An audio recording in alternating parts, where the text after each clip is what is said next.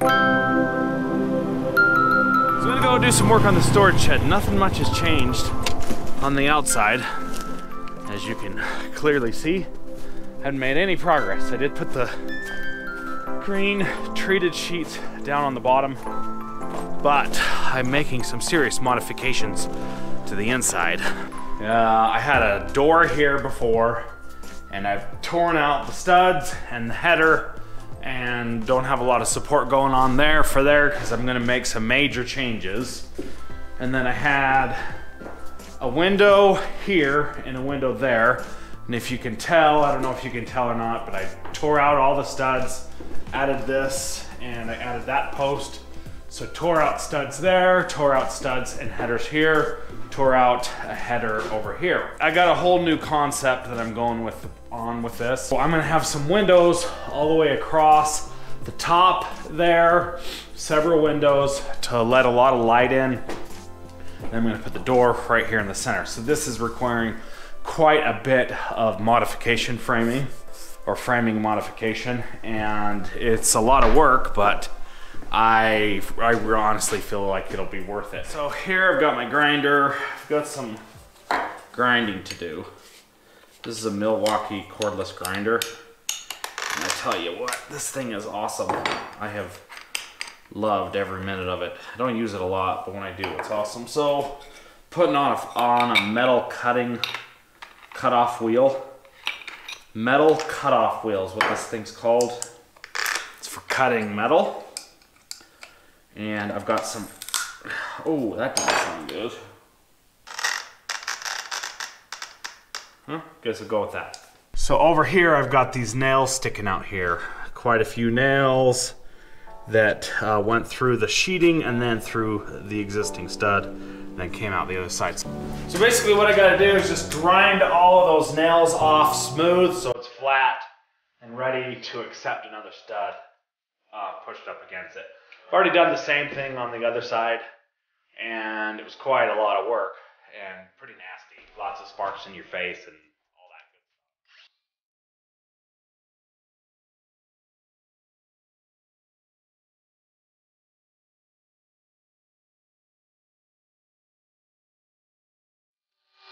Oh man!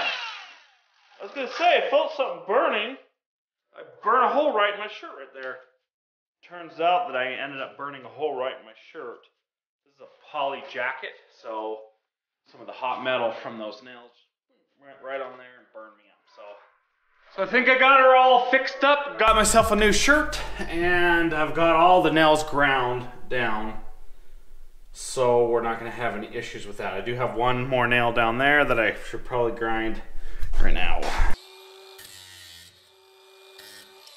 Now that I have those nails ground down, I can put my trimmer studs in there, and I'm gonna build a little beam pocket for that as well. So I need two there, two over there. I do have to cut all of these studs off so I can put a beam all the way up to the double top plate. It's turned out to be quite a big project to do so, but you can see all the damage that I had to do to the wall here, tearing out the existing header. There were lots and lots of nails that I had to cut with the header and the Sawzall. Lots and lots of work. It took lots and lots of time.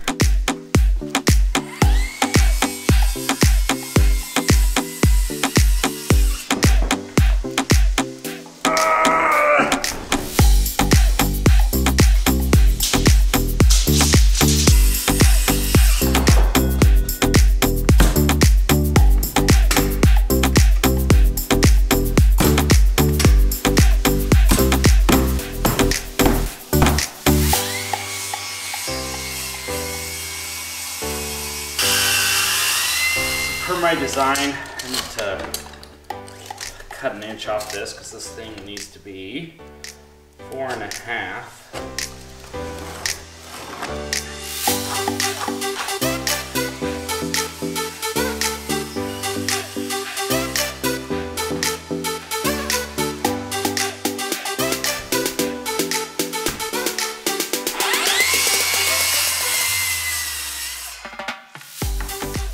This is engineered lumber. It is super dense, heavy. All right, so this should go in here. Like that. So here we are. Booster sledge.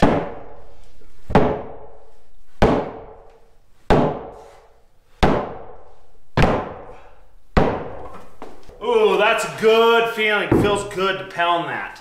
Crappity, that's gotta come out. So I gotta take that out because I'm cutting a beam pocket in like that. Forgot to cut the beam pocket out of there. And that sucks because it's got nails right there. Needs to be 9.5, 9 5/8 tall.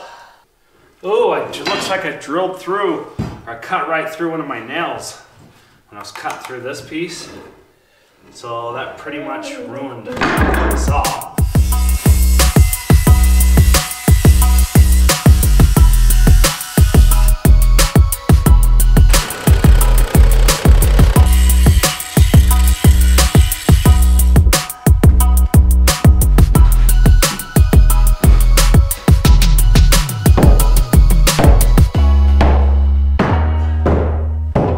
So because my nails are only 3 1/4 inches or something, a full nail was not going to go through all 3 studs. So I need to fasten it to the king stud, which is on the end. So I'm going to use these screws. These are 4-inch screws. They're deck screws. It's got the Torx head on the end, which is awesome. So I'm just going to put a couple of Torx heads in there so I can fasten it, and then a couple down into the bottom top plate as well. Oh, look at that! That broke the screw head right off. That's some thick and dense material. So I guess we gotta pilot screw these or pilot hole these first. So let's go do the same thing on the other side over there.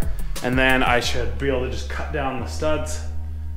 Or, I don't know, that's a risky business cutting those studs because there's nothing, there won't be anything holding it other than some plywood. So it's not so good.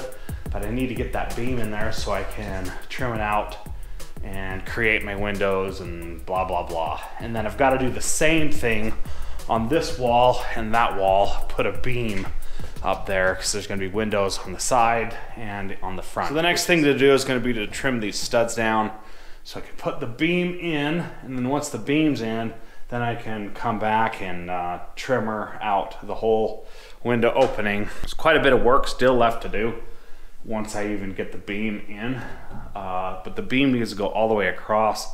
So I wish I would have thought of this beforehand, but my design guy came in after the fact and he's like, well, have you thought about doing this? And I was like, oh no, but I do want to do that. It's gonna look sweet. So time to cut out those trimmer studs right there, or those king studs, so I can put this beam in here. I've got the beam down here, it's ready to go. I've got this plank set up from this ladder to that ladder, 12-inch LVL, so it should be good.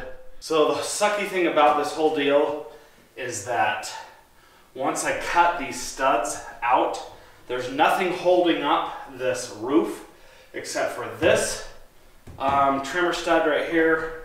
I've got some on the end, and then the sheets. That's it.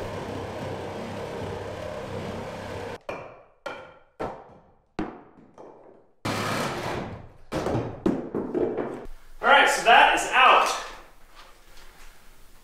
Very little holding up this roof right now over my head. Got this one, that one, and one on the end. So I do have my beam ready. I'm going to go ahead and put that in right now. Oh, sure enough, that's pretty heavy.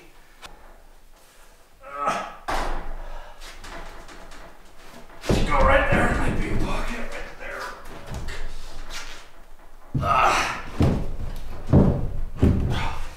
Whoo! Oh! Oh! Oh! It fits! It fits! It's in. So I need to shim this up. This thing needs to be tight up against this double top plate. If you can see, there's a little bit of play in there. I did that by design because I wanted to be able to slip the beam in there very easily and simply. So I've got this pack of shims right here. These are cedar shims. I'm just going to put a couple of them right here. So I want that to be tight to the double top plate there. So I need to move my operations, move my planking and scaffold setup this way. So I want to put a short beam from the end to here, and then I'm going to do a long beam from here to there so I can overlap. So the beams are going to overlap by about 4 feet or so. I wanted to do this in one beam, one piece, and then another full beam, having no cuts like this, but it just didn't work because that would have been really difficult to get that in there by myself, and I just didn't want to fight that, so I'm putting them in one at a time. Ha! So I'm not sure if I should do this tomorrow or continue working on this tonight. I don't know. Feel pretty good about having this beam in there. That is a really good feeling. Should probably nail that or toe nail that beam up into that double top plate. So I wish I could move on to the next step in this shed, maybe with the siding or the roofing, the windows, but I cannot do that till I get all the framing correct. Holy crap, man. Look at that sheet there. This is all material right here. It's a concave, I don't know if you can tell from there. That's all material I had to cut out and trying to get that header out of there.